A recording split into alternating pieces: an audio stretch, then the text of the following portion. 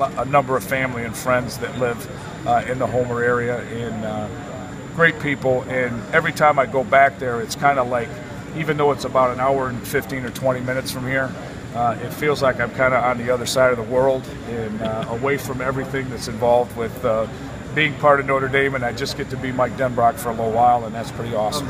Just being a professional at all times, the way you go about your business every day, whether it's on the field or off the field, just attacking it and going 100%. And he doesn't accept anything less from us. And you know, if we make a big play and we walk back or something like that, he'll drill us for that.